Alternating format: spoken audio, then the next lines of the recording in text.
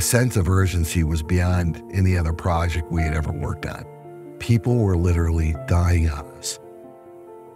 Our reporting focused on Philips Respironics, an old-line medical device company in Pittsburgh.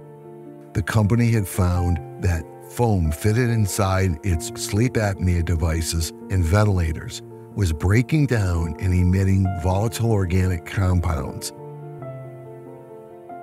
Thousands of complaints had bombarded the company over a decade, and yet they were never turned over to the Food and Drug Administration. It was a corporate cover-up, the likes of which we had never seen. This story was devastating. In addition to revealing what the company knew and when, and for how long, the reporters also told personal stories of individuals who felt betrayed after realizing they had been breathing toxic fumes from machines that were supposed to help them breathe.